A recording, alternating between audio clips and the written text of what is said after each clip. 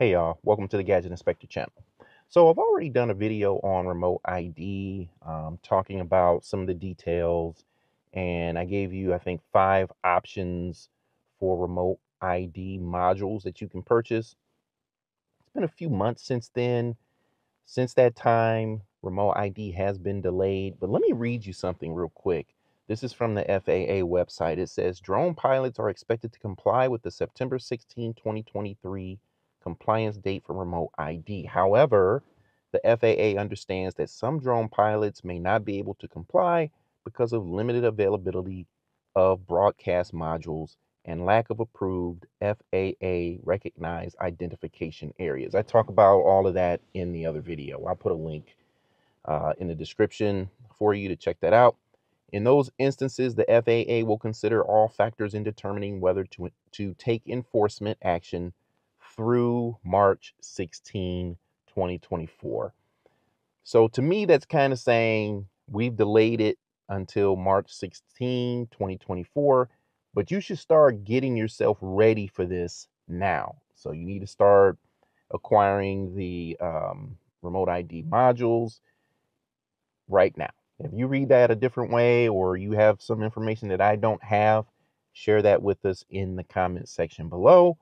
But that's what I'm gleaning from what the FAA is saying on their website. All right, so one of the 5 modules that I showed you in the previous video was the Dronetag Beacon. Okay, so I talked about this module in the other video. We're going to focus on this one today, but I actually have another one that's about a third of the cost of this one, and I don't know if it's actually working. I can't confirm if it's working or not. So you get what you pay for, I guess. Now, I originally was going to use my Parrot Anafi to demonstrate the Dronetag Beacon because it does not have remote ID built in. Parrot no longer supports consumer drones, so there's no plans for adding it. But I feel like it's an older drone. I wanted to use something more current, so I'm going to be using the Potensic ATOM today. It does not have remote ID built in. It is sub 100, 250 grams though. And based on my understanding, drones that are 250 grams, less than 250 grams, do not require registration with the FAA.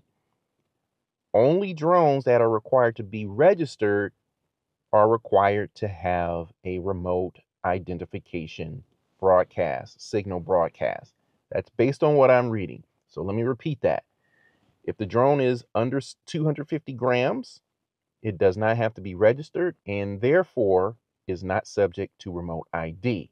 That's only if you're flying recreationally. If you're flying Part 107, then you are required to register and remote ID will then be a requirement. All right, it's December 31st.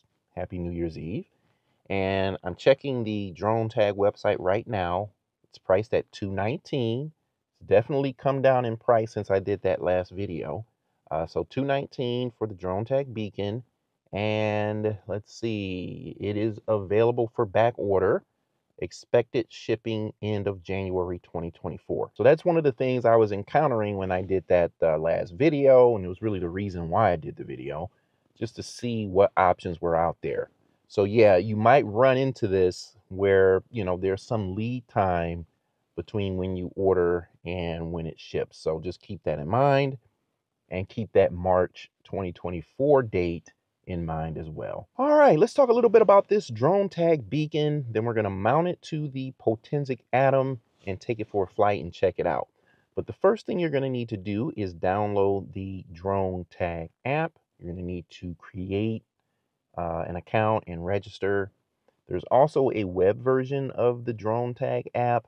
I haven't really played around with that yet. I'm mainly using the mobile app. I have an iPhone 13, so iOS. The next thing you need to do then is to actually register your beacon. Register the Dronetag Beacon and get that all set up. Just make sure the device is charged up and ready to go before you start your setup. All right, now I have already registered my device and got it all set up, but what you're going to do is come on over here to my devices, and you can see mine has already been set up.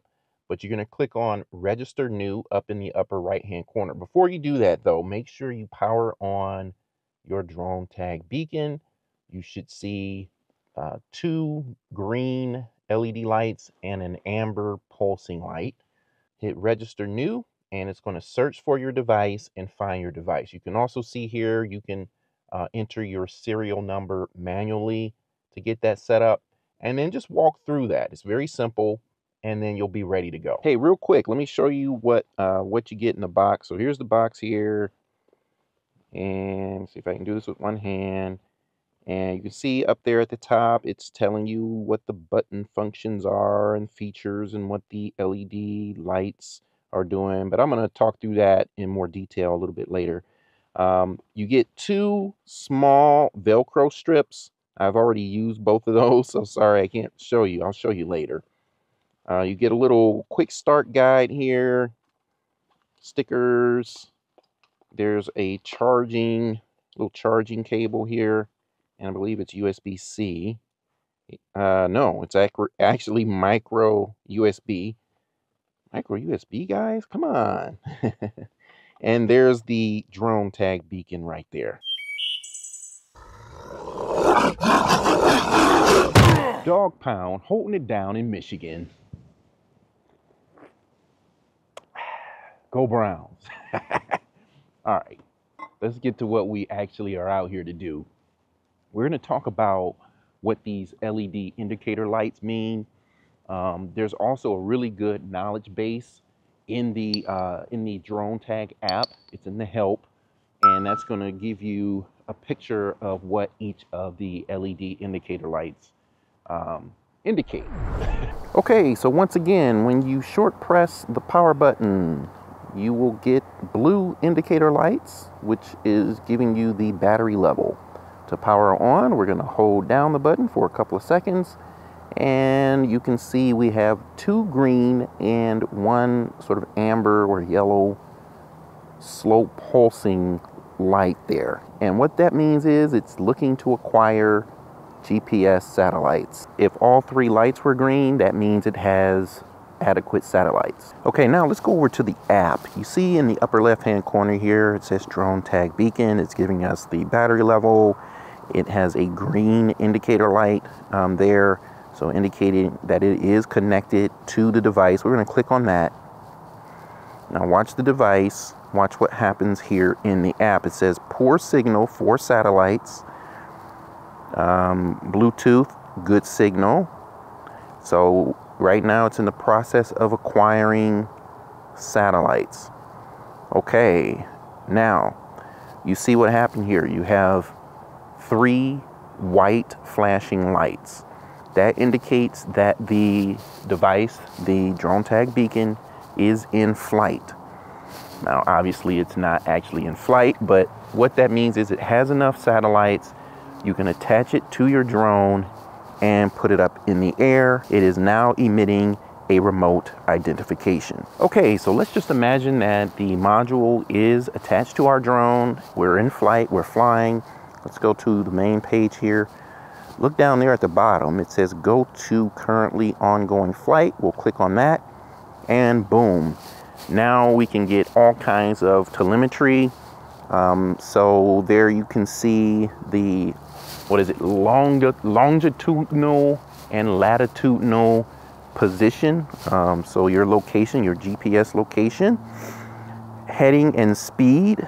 Not sure why it was showing a speed there because the module was stationary. Yeah, it's kind of fluctuating, but obviously it's not moving, but it's giving height. So that would be the height of the drone, and then altitude, pressure. I would imagine that's you know, above sea level, where we are in terms of altitude above sea level.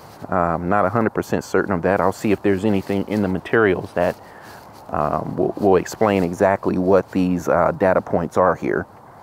Other location accuracy and speed accuracy within plus or minus 7 miles. Okay, so it's kind of giving you the error rate, I guess, in terms of the accuracy of the data that's being provided in the telemetry.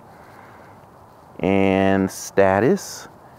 So once again, if there's anything in the materials that explain what each of these data points is, I'll go ahead and throw that up on the screen.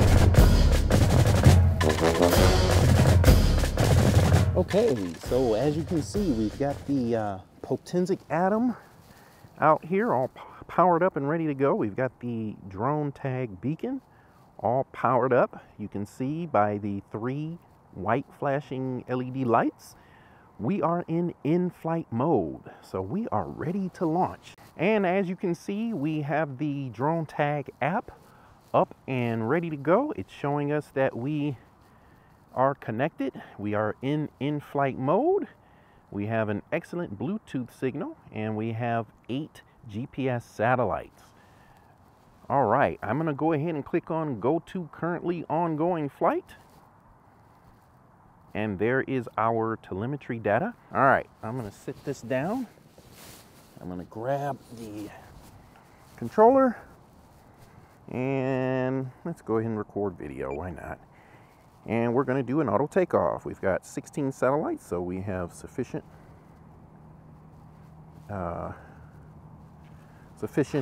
satellites to get in the air. And there we go. All right, I'm gonna let it sit there for a moment. So it's showing we're at 4.9 feet in terms of height. The app is showing 2.6 feet. But remember over here, we have a little bit of a margin for error here in terms of location and speed. So we have to keep that in mind. It's going to be close, but not exact. We'll say that. Okay, all right. I'm going to keep an eye on the Dronetag app, but let's go ahead and take the drone up. Give it some altitude, straight up in the air here. Beautiful day here. Lots of sunshine and beautiful clouds. Take it up about 100 feet and park it. Okay, we should be recording the screen now so we can kind of compare information. Oh, pretty close now, 106 to 104. All right, let's change the heading. I'm gonna turn or yaw the drone to the left. And yes, the heading is changing in the Dronetag app. All right, now let's go ahead and give the drone some pitch. So we're gonna pitch straight ahead. And let's see how well the app tracks the drone. There we go. We'll go out a little ways. So there's a clear distinction between where we are and where the drone is. And let's just see. So I picked up our speed at 10 miles per hour. And I wonder if I pinch in, if it'll show a change in the location of the drone, unless I mistake what that orange triangle is. But nonetheless, let's see if the location is changing in real time as well. It is.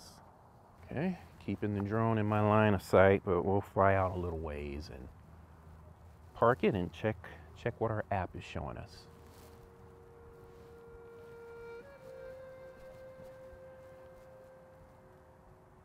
Okay, I'll fly it to about there. We're out about 715 feet. And see, it doesn't give distance or anything, it doesn't look like, right?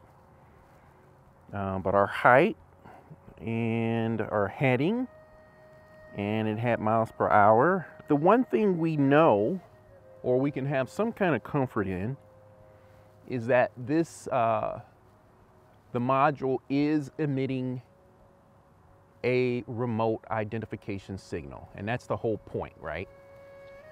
I may not be able to pick up that signal with my phone past a certain distance, but that does not mean, you know, other devices won't be able to pick it up, if that makes sense. All right, let's turn around and head on back here. Okay, so it looks like the green little indicator there at the top changed to orange. And it says previous flight was finished, another flight is ready to begin. Start another flight with your Dronetag device. So I guess it went out of range, is my guess. All right, there's the Atom. Now let's see if the app has picked it back up again. It has. Okay. Yeah, so it looks like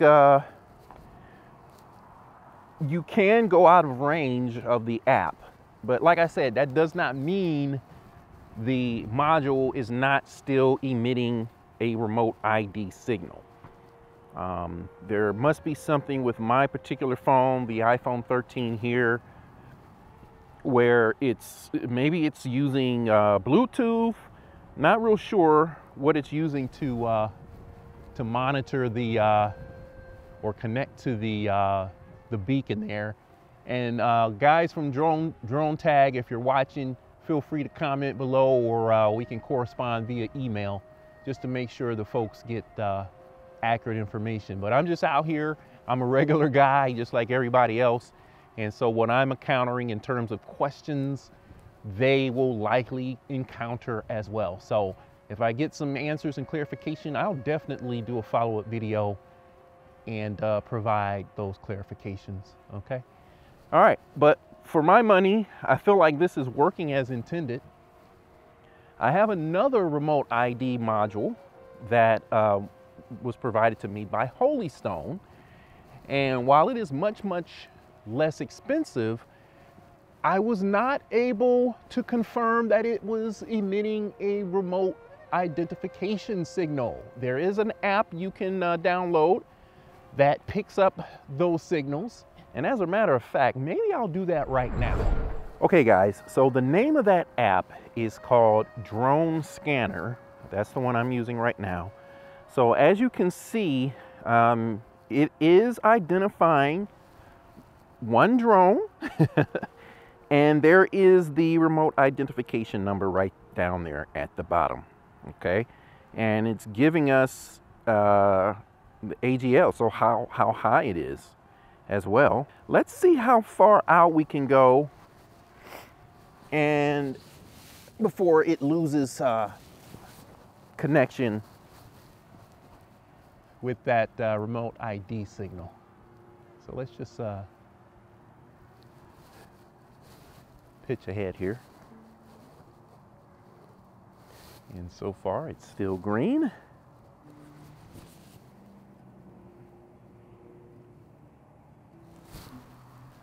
Okay.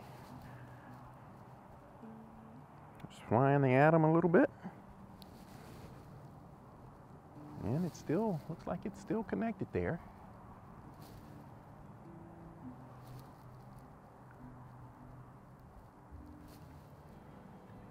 Okay.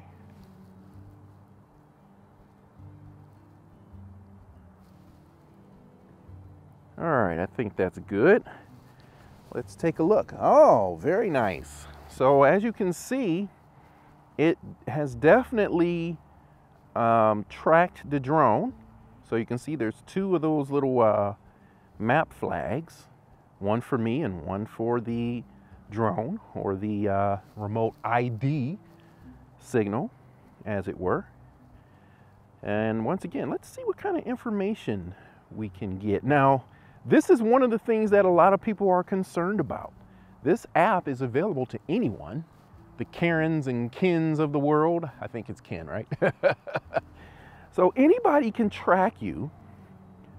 Let's see. Okay, it's showing the distance from me, height. Yeah, and I guess it's giving my location and it's giving the location of the drone. So that's one of the things that people are concerned about. Now that turned to red. I'm not sure what that means. Okay. Still in green. Let's push ahead a little bit. Let's go out to about 1,000 feet or so.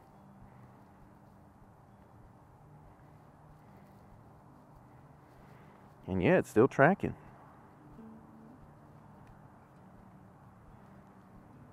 So yeah, I think that pretty much confirms for me that the Dronetag Beacon is continuing to emit that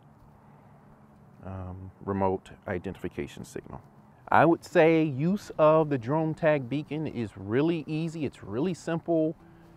You know, it doesn't seem like it takes very much to get it all set up and connected, and once it's in use, it seems to be doing what it's advertised to do. And in terms of performance, I didn't notice any difference in how the drone was performing. I tried to mount it, you know, the drone itself, the equilibrium is more towards the front because the back of the drone is a little heavier. You know, I didn't get real scientific with it. I just kind of, you know, eyed it and guesstimated the best place to put it, you know, with the goal of not throwing off its equilibrium. I always get tongue-tied, you guys, when it's cold. It's cold, I'm shivering a little bit, so I trip over my words sometimes.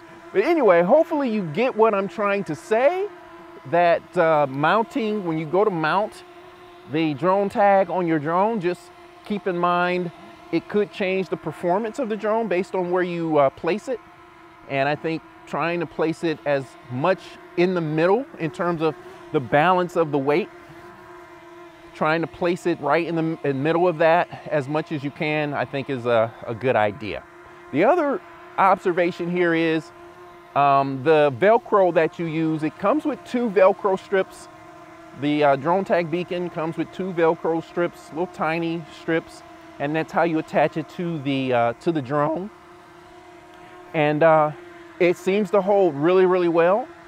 They're using 3M dual lock Velcro, and I actually ordered more of that myself from Amazon. I'll put a link in the description box if you're interested in that. But let me go ahead and land, and I'll show you what that looks like. But the one thing I don't like, you know, I don't like anything sticking on my drones. This, you know, the Velcro, this is pretty discreet because it's clear. It doesn't stand out that much. You have to do the same thing if you mount a light, if you're flying at night and you mount a strobe on your drone. Same difference, you're gonna have that Velcro strip on there. Not a big deal, but you know, I like my drones to look the way they look out of the box. All right, so take a look at how I have this mounted here, right? So this is how the beacon comes. It has this Velcro already installed. You get 2 of these. All right, so I have this mounted to the Potensic ATOM. It is fairly discreet. It's not, you know, it's not obnoxious. It doesn't stand out that much, so no big deal. And it does lock in really, really well. So you know, make sure you push that down so it locks in. You may even hear it lock. And that thing, it's not moving. I have full confidence in that it's not going anywhere. So there you go. Oh, yeah.